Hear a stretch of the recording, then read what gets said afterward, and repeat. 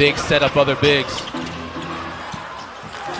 And the Legends get a turnover. Rathan-Mayes comes away with it. And an easy two. His first points of the night.